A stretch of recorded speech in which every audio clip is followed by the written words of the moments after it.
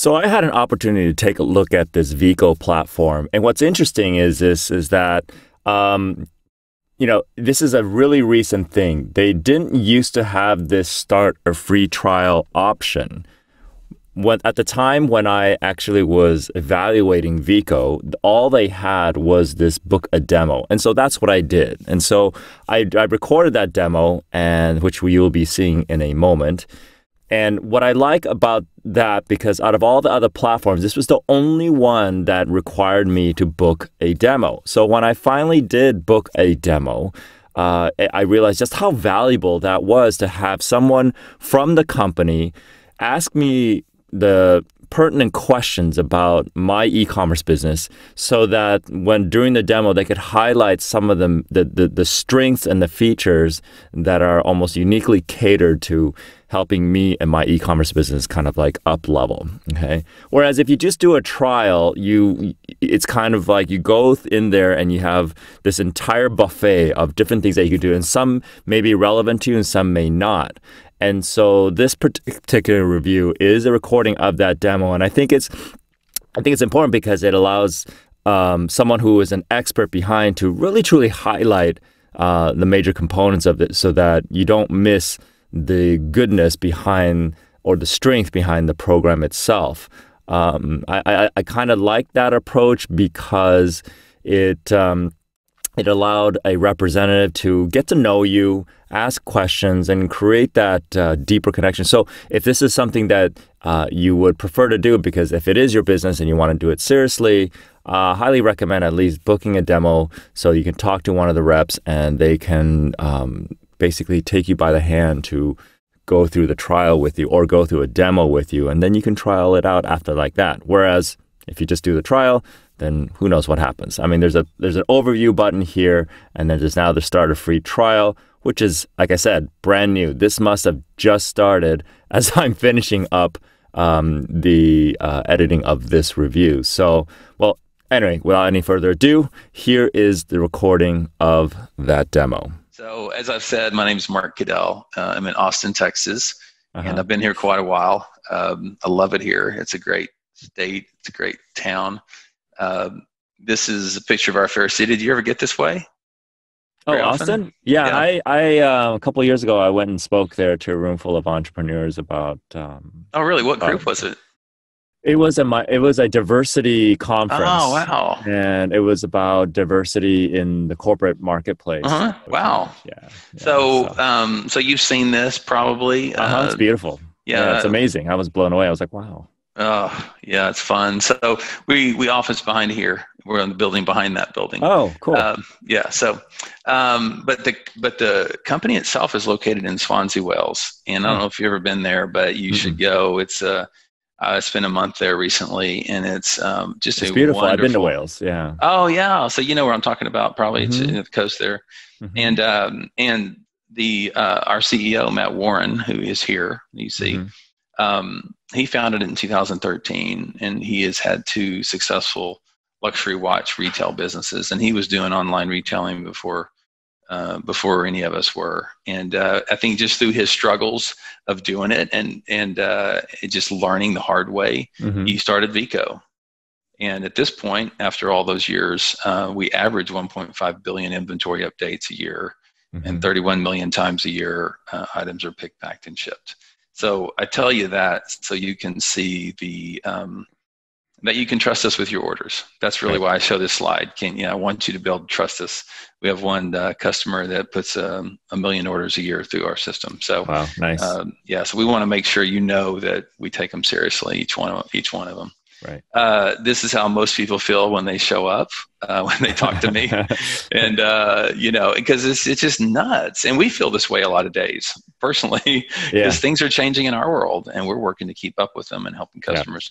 But our goal is to turn it into this this sort of framework where Veeqo is at the core of your inventory management, your warehouse management, your order management, and that our whole goal is that you can deliver the right item to the right person at the right time with exactly what they ordered, so you can get 5-star reviews and grow your business. That's our goal.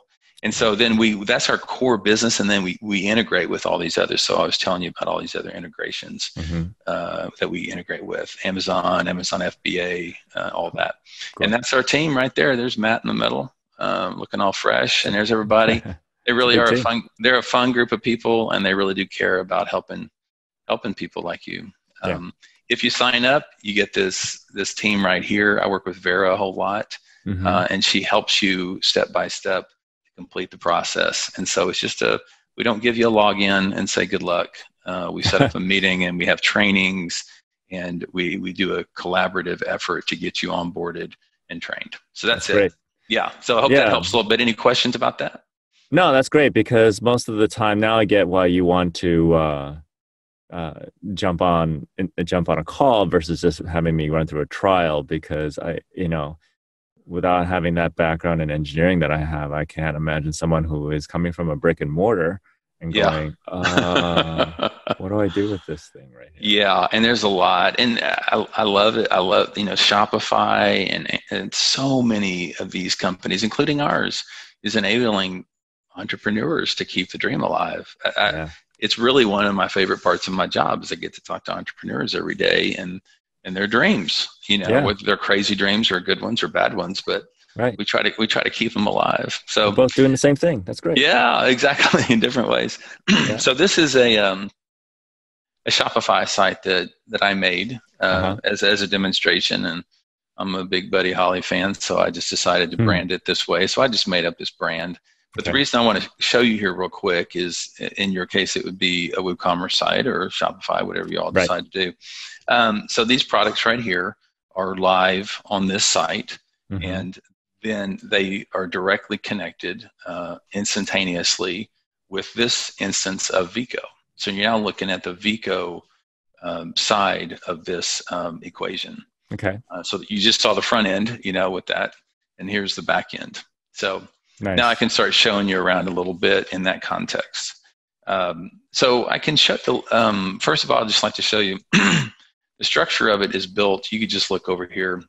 The home, which is what we're looking at in the dashboards, excuse me, the order management systems, how we do orders, how we do returns, the products, the listings of the products, how you do purchase orders. Your suppliers are all set up in here. We talked about suppliers, how to stock take or to count your inventory to make sure it's accurate for reporting purposes, and price lists if you're going to do wholesale pricing.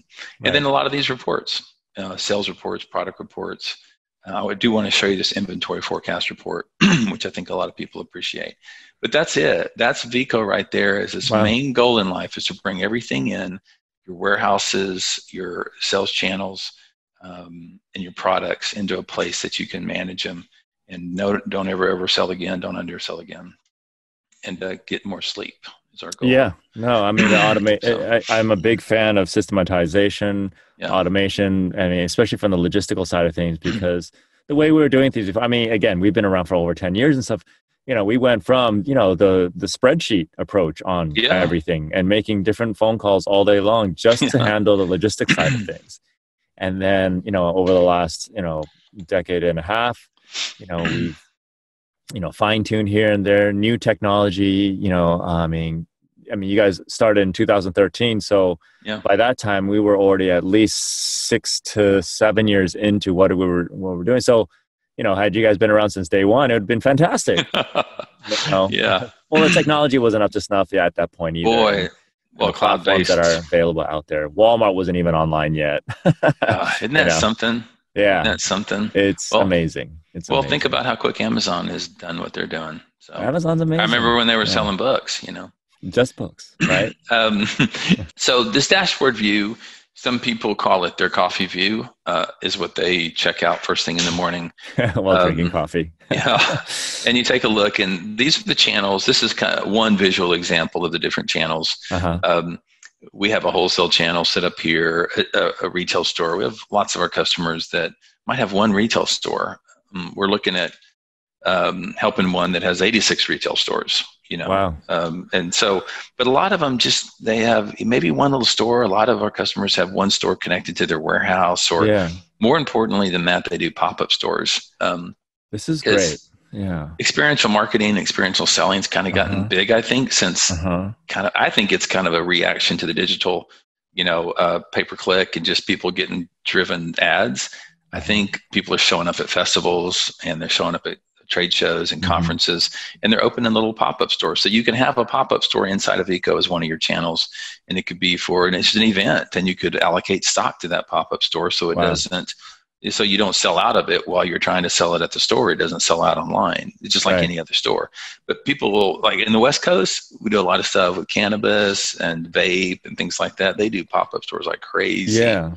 And Huh. so they'll just do pop-up stores every month, and they are able to run it through the accounting and reporting, as well as be able to see, was it worth it? Yeah. What did we sell in that pop-up store? This is great because my digital marketing business, our niche market is to helping brick and mortars develop an online presence and business Yeah. from their brick and mortar because they don't know how to do it. And this would be a fantastic tool to make sure that when they do make that leap, it is organized, it is secured. I mean, it is completely all managed in a simple interface, such as Yeah, it does. The store that we're talking to, we're in final negotiations with. We're doing things with them. For instance, they have a big warehouse that they ship out of, but if it's not in the warehouse, then it'll ship out of one of their 86 stores. So Veeqo helps them do that. Veeqo helps them go, it's not in the warehouse. It's not in the warehouse. We're integrated with their system, and then it will at store number 34. The clerk there pops it open and says, "Oh, here's an order I better fulfill," and she packs it up, or he packs it up, and sends it out from store 64 instead of the warehouse. And so there's a lot of things like that, and a lot of cool things happening out there that help people do those type of things. So it kind of brings it all together so that it's not all separate, even though it's the same business, same brand, but it's not all separate.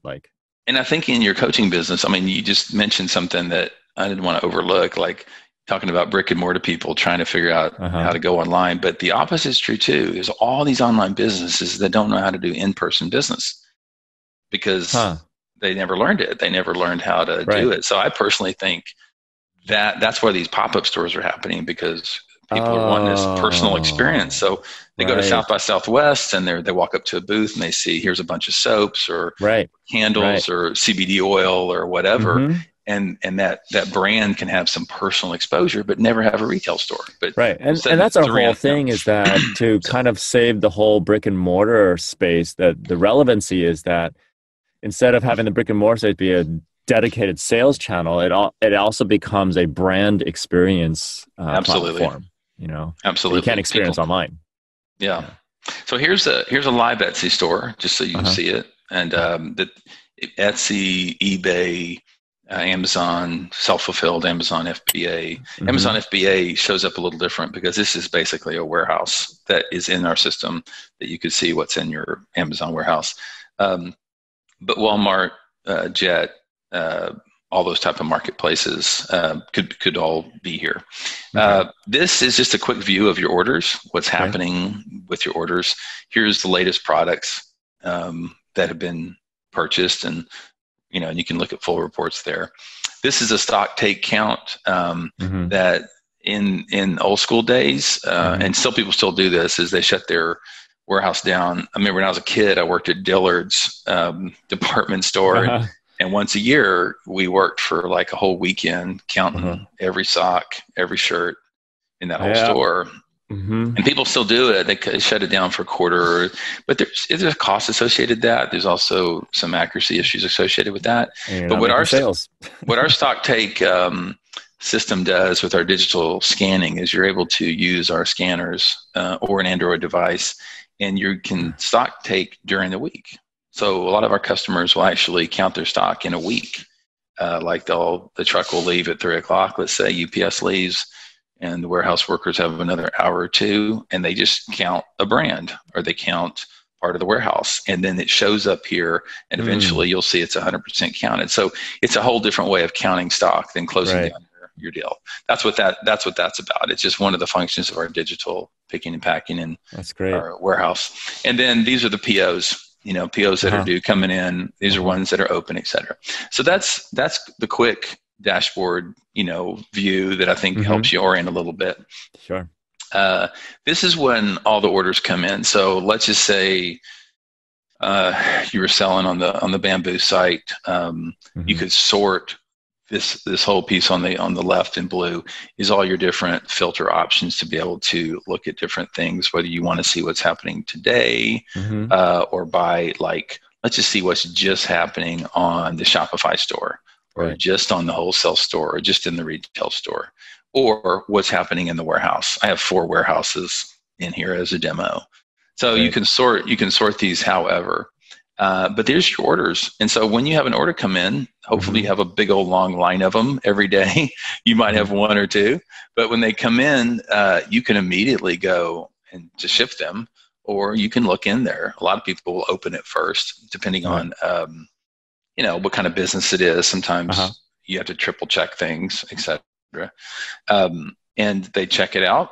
They see this. They want to make sure the price is right. Any notes they need to do, any internal notes that someone might have put in there, any customer notes that would have come from like Shopify that says something like leave the package on the back door instead of the front door, or something like that, right? That comes through. And then you ship it, right? Nice. And so, but before that, and that's why I was asking about your fulfillment, if you have some sort of fulfillment center or whatever, is that you can also see what's been picked. So depending on what kind of quantity at this point are you moving through just that Bamboo site? How many orders are going through there a month, maybe? Oh God. It's, let's see, if I last recall, we're doing several hundred orders a month. And depending on the season, sometimes it's, it goes into the thousands because of just, especially Chinese New Year. I mean, so 200 to 300 up to the thousands. Well, good. So I don't know if you checked out our pricing page, but I'll jump over there in a minute, because I don't like to belabor that too long, because I think people are always wanting to know that. Sure. So I'll jump over there in a second. But the reason I'm asking you is because if you have 200 or 300 orders, that's like 15 orders, a day on your slow months, right? And then you're really talking about sometimes maybe even 50 or 60 a day could be coming in at times. So this dashboard will help, not dashboard, but this view will actually let you see, so you could sit in your comfy chair drinking coffee and see if these were picked yet. And you could see who's picking and what's picking. So with our digital scanning system, you're able to see what the status is of these. So if they're not even picked and it's getting to be 2:00, I'd be nervous, right? Trucks are showing up at 3 and they're not even picked, much less packed. And so that's what this is. So across this right here is, you have the order date, you have the status of the order, exact order that I showed you how you could get into, the customer, the default delivery method, which could be UPS, USPS, it could be FedEx, it could be DHL, any of that. If it's paid for, if it's been picked, and then if it's been shipped or not. And so this is at a glance for, let's say you weren't back in the warehouse fulfilling yourself, you would want to be looking at this during the day going, it's going pretty good. Looks like we're going to make the truck. This is weird. This is manager. What's happening? This is out of stock or something. It'll show up, right? And then you can do a whole lot with these order tags that can be applied either automatically or manually. You can apply a tag to some order. Like this is let's say you had on WooCommerce maybe you had a plugin for fraud that would show fraud, like if it's a different shipping address than it is a billing address or something, sometimes it marks it as fraud. Well, that order can come through and it gets marked as fraud. So you'll be able to see we got a fraud order. I need to check it out. I need to call this customer. I need to double check it. Yeah. So it helps you kind of organize around what's important. You could tag stuff FedEx, or next day, let's say next day AM deliveries, you really need to get right because somebody wanted it bad enough to pay all that money. So you could tag it that way automatically as it came in, and then in the warehouse on this picking dashboard, they would show up here. And the warehouse people would go, oh, we got this many urgent ones, or take oh, care we of the got this urgent many ones. fraud. We got UPS, because UPS comes at 3 and FedEx comes at 4. So you could split them up that way. And Got it. but it gives the warehouse team a way to just like organize and keep moving in the right. So order. You can create some good SOPs or systems where you could be proactive about it versus reactionary, which is kind of ideally how most businesses start. And so that's orders. And I'm just kind of burning on through this. That's fine. I've got another appointment in a few minutes, and I don't want to cut you short here. So then here we are in products, and these products you'll recognize from that very first Americana Living store here, right? Here they are. And so this is your product view, and you can sort what's in stock. You can sort by brands. You can sort what's in what warehouses or in what stores. So makes sense. You might want to know there. And then these are the inventory levels. Great. What's allocated, for instance, like this is 50. That just means most likely there's a wholesale order of 50 of these women boots. Oh, okay. Pre-allocated stuff that aren't shipped out yet. Yeah. So you can't sell more than that. So we know, or someone pulled them off. You could have allocated them to a pop-up store and said, I want to make sure we don't sell all these boots when I'm selling these at a pop-up store. They'd be allocated. So that's another reason for them. And then in each one of these products, let's take this boot one for a second. Inside of this, you're able to do a lot of settings as far as taxes, the weights, the links, everything to help shipping do its job best. You can also allocate them to certain warehouses if you have more than one. But this is the part I was going to show you. Like you could say, I never want to go below 20 pairs of these boots. Ever. And so if that had happened, and let's say in this boot thing, let's say I never wanted to go below 150, it would still say 113 here, but this would be red. This would be one of the alerts, And you also get daily emails from the system, daily emails that give you summaries that tell you you're running low, you're below your minimum threshold of what you wanted to have in stock, and so it helps you do that as well. So that's great, and that's what store. And so let's see what else we'll show you here. Purchase orders, since we mentioned it, purchase orders and suppliers. So these are some purchase orders that are open right here. But the system helps you create a purchase order. You can make up your own purchase order numbers, or these can be sequential. This is one I made up, Arizona Wholesale Supply, so it's already in there. But you could pick from any of your suppliers. And did you tell me how many suppliers you guys work with? Oh, it fluctuates, but on average about 3 to 5. Yeah. So you could choose who you're going to order that from, and then what warehouse it's going to ship to. Or if you want it to ship to a different address. When I told you there's this little workaround as far as drop shipping, that would be it. This is it. And it's not perfect, but it works. It works. The problem is you would have to like manually take care of the tracking number and make sure it got to the actual customer. But there's ways to do it if it's important. And then this email the supplier the purchase order. So this once you fill this out, it turns into these are templates that are dynamically generated, populated, So here's a PO right here. So these are all available for you to modify. This is all dynamic data coming in that you can delete some or add some. Branded, of course, like I did here.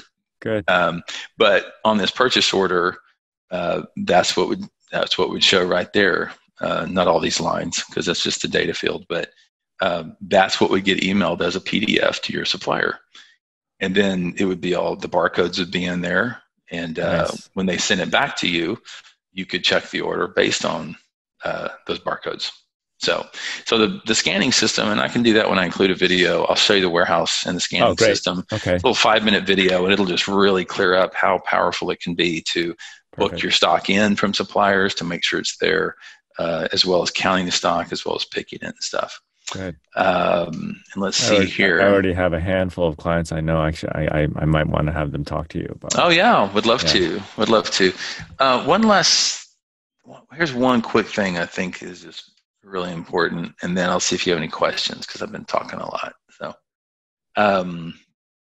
So a lot of people have trouble with inventory management, and it's challenging. I mean, when you really think about, even if you just have 3 or 4 products in a store, you're trying to constantly gauge how much do I need to order to not lose sales, or how much, or to oversell, or to go out of stock, which always is a bad customer experience, right? When something's out of stock. And so I think it becomes pretty maddening, and it's a math problem that I don't think people need to do if they don't have to. So this is what this module is for. It's for doing this real good approach to what do you need to order and when, based on data. So we'll look at previous sales, because you could either do it by previous sales, or like I showed you about the order levels. You could do it by order levels, but most people find the benefit out of previous sales. So the previous sales, and let's just say, does your business spike? Does it Bamboo? You said it spiked up to thousands during Chinese New Year and such. Yeah, certain holiday seasons. Yeah. Yeah. So you could do it over holiday season. Like, I want to check, last July to August, or last September to January, and you could say, based on the previous sales during this time period, you want how much inventory on the shelf. And I think this is the most important piece, because we know inventory on the shelf is cash that you can't use for anything else. And it might go bad. It might not sell. It might go out of fashion. You don't know what's going to happen with it, but there's no money to do PPC advertising. There's no money to give your guys a bonus. It's all sitting on the shelf. So you want as little on the shelf as you can. And at the same time, you don't want to run out. So you say, I'm comfortable with 4 days of inventory. And so when you pick, I want 4 days of inventory based on this sale, this is telling me, this duck boots right here, we need to order 6 of them. If I said, you know what, based on the last year or whatever, I want 8 weeks on the shelf, I got to order 35 of them. So, and you could have all sorts of your products up there doing the same thing. And you do it over the course of multiple years too, right? Yeah. So we help people. I think the last one I did with my colleague Veeqo, we imported 8 years of sales data. Wow. Through CSV. And so you have it there to be able to make these calculations with. And then you can raise purchase orders from here, et cetera. So I thought that was important, because it's one of the things that gets small businesses is they put too much cash on the shelf and can't operate, or they don't have enough on there and they get bad reviews and they go out of, Well, we have the same challenge with our family restaurants, where we can't overstock in the fridge because it goes bad. Oh man, I think everyone should work in a restaurant for that very reason. Yeah. Because you learn inventory management super fast in a restaurant. Oh, you have to. Otherwise, I mean, it's not even stuff that you can just sit there and collect dust. It just goes bad. It's just literally nobody could use it. You can't even sell it. You can't even dump it. Well, my mom made stew out of it. That's how we got around it. So, but we can't sell stew at a restaurant that's using the ingredients that's not on the menu. The stew special every Saturday. So, in this last little gear icon, just to show you, it is where a lot of the setup is, where you set your shipping up, you put in your carriers, you put in your credentials and logins. You can set up this. You'll find this interesting coming from your background. This is the part you were talking about, the automated part. But you can set up shipping rules and or order tagging rules. So you might say, when an order is created, if let's just say, if any of these happen, but let's just say the total price is greater than, let's say, $500. Okay. Right? All of a sudden, that's a pretty good customer for you guys, probably, right? Decent? Then I want that thing to go at no cost. I want it to go FedEx, and I want it to go, second day or overnight or whatever I want to do, right? Express Saver, let's call it. And then you can do these printing templates. And the ones I showed you, remember that whole page of printing templates? You could say, I want to do an invoice, or I want to do a gift card. Like, you could use that dynamic data in there to say, dear so-and-so, whoever bought it, and dynamically say, dear so-and-so, thanks so much for your order. And it could be a really nice, beautifully designed card that would print out the same time you're printing out the invoice. It would print out on a laser printer. It goes in the package. all that thing happens, so you don't have to train a whole bunch of warehouse workers when to do what. It just starts printing out, and they know what to do. But packing slips and all that kind of stuff can come out. So the order rules, and that's where the order rules can, the tagging can be applied to.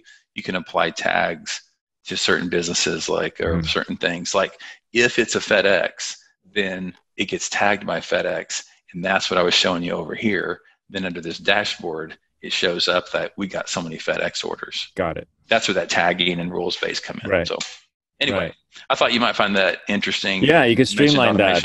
Is there a synchronization with like CRMs and email management systems? And no, the last one that I did was MailChimp, and they did it through Zapier. Zapier, okay. But I wouldn't say, like there is a Freshdesk is one kind of a help desk that we integrate with. So there are developers out there that have developed connections. Those are available, just like on Shopify, like WordPress, same thing, right? Just tons of development things you can use. So there's lots of things like that that are possible to integrate with. But it's not a CRM per se itself. You would want to manage your overall CRM in a place, and like I said, an open API, if you really wanted to do something a little more elaborate, can be connected. So I'm a big fan of like when things happen that there's like a full-blown automation sequence and that human beings get involved just to make sure like the flow is happening. And so I like a lot of what's going on here in terms of being able to basically code in AI, artificial intelligence in terms of how it all works. So you can go to veeqo.com/pricing. It's right on the website. Super easy to find. We want to be, you'll see it right up here at the top of all that. So it's built. Yeah. Well, of course we want you to drag, because when you drag it, the price goes up. Right. So these are in 500 order increments. Okay. And so there's kind of, and y'all are selling anything on Amazon at the moment or no? Yeah. On FBA or both? Okay. So there's another FBA slider here that's minimal, but it's important. So let's take your slowest months. I think we're under 500, right? If you write us a check at the front end of a year commitment, this is what it would basically come out, these 3 tiers. And the 3 tiers all include different things. So in this highest one, I'll start there. It includes all the digital things we talked about, like being able to have a scanner gun to pick and pack and everything. And it includes all the technology for that. The scanner gun, you can either buy from us, or you can use any Android device like a phone or a tablet to do that. It's the same Android software, and it's real strong. You could download it just now on the store, and you could take a look at it. So so that's that tier, and it also comes with wholesaling. Are y'all doing any wholesale? Small amounts. Okay. So the biggest thing you're going to get here is that digital picking and packing and efficiency in your orders and accuracy. It's very difficult. I'll send you the video. You'll see it's very difficult for a $12 an hour person to make a mistake with our scanner. Right. Okay. Right. Good. It just is. I mean, I hate to put it that way, but sometimes we have to hire 15 or 16 or $17 an hour people because we don't have the scanner. Because some people just have this institutional knowledge, they have intuition, they know where everything is, they've been there a while, and you pay them well enough, and there's nothing wrong with people paying them like that, but to have the flexibility, to have the technology to help prove some efficiency and spend your other money somewhere else in management or whatever. But I'll send you that video, you'll see. It makes it difficult to do it wrong. Makes it scalable. That's what I like about it. Makes it scalable. Exactly. And then this second tier down here, so you can see and this is the cheaper. If you go by the month, it's 20% more. So you can see the price toggle. So this one has much of what I told you about the forecasting. So it includes that forecasting, returns management, and the user permission. I didn't show you that, and if you have different levels or different people in your organization, even 4 or 5, and you don't want some of them to have certain access to accidentally or on purposely change things like pricing or have that certain access to things, there's a big selection that you can go in and assign users certain permissions.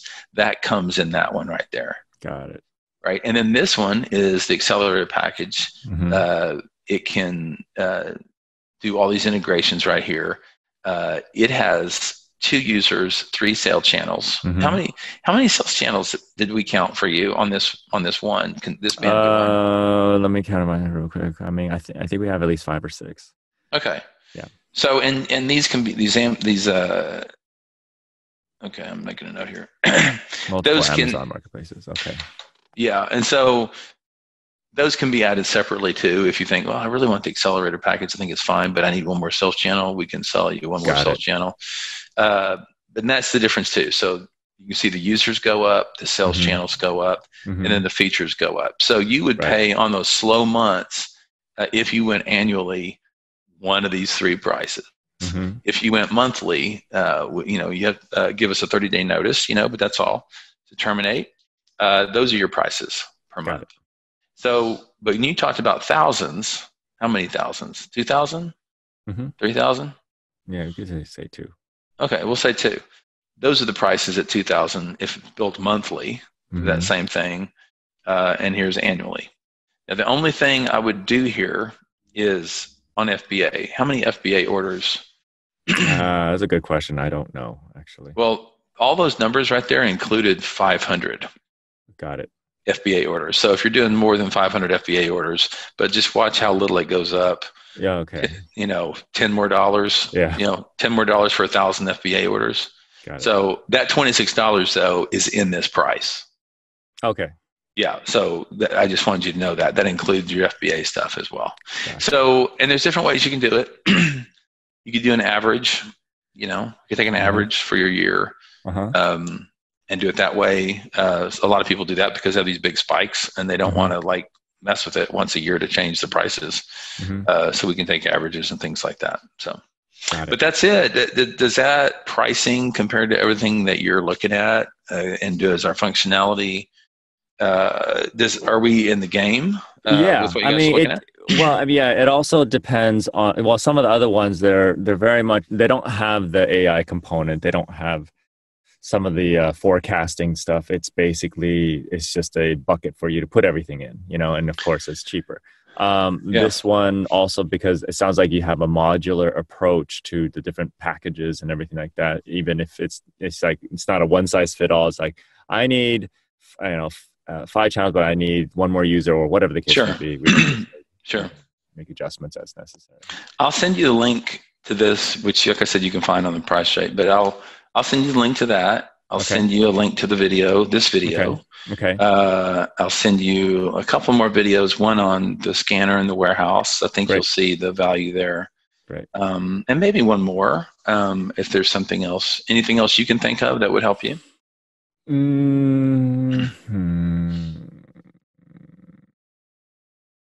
No, it's a lot. I mean, you went through a lot in a very little time. So obviously you've done it before, and we'll spend more time.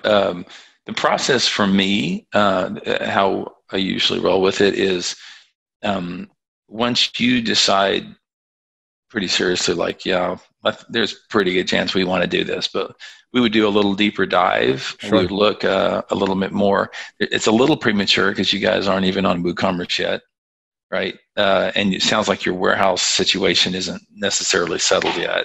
Yeah, we're in the process of tightening everything up. So you could be close, but it's not like you're ready tomorrow. But what I used to do is, if both of us feel like it's worth the investment, we go into a little bit deeper dive and we look at your workflows. Like, how do you actually ship now? Right. How do you pick stuff now? How do you purchase things now? And then we walk through it, and I usually bring in one of our implementation managers because she's very, very deep into the tech, and she's the one actually saw a picture of her that will show you exactly how we'll do it. And we make sure if that goes well, then we get more information, and then we create an SOW. If everyone, that's how it goes. So we don't rush it. At the same time, we take our time to make sure it's the right decision for everybody. Yeah, no, and I appreciate the more personal touch, the human touch component about it. Good. So that way it gives a sense of confidence, because it's like, Oh, how do I implement all this stuff? Oh, we have an implementer. Okay, that's great. Oh yeah. Oh yeah. No, and she's really good. Yeah. She's done hundreds of them. So, Awesome. well, it's been wonderful talking to you. Likewise. How should we proceed after my email? Do you guys think you're 30, send out that 30 email. days? I'll talk to my team members, and then we'll go over I'll show them the videos and everything, so we can sit down and talk about it. I like this a lot in terms of just kind of, I'm always a big fan of AI and be able to kind of predictability and just being able to streamline the flow. And that's been my biggest gripes about what we have going on. And so, yeah, I think 30 days at least to allow us to kind of like weigh everything out. And then what I'll do is, in the meantime, if I have anybody that I need, I would like them to kind of, meet you and kind of talk about having their business on here. I will I appreciate that. Send that over as well, so that way you can talk to them too. I appreciate that. Hey, it's been nice. Thank you for spending time with me, and thank you for I'll send you an email before I leave work today. Perfect. All right, have a good one. Thanks so much. You too. Okay, bye. Bye.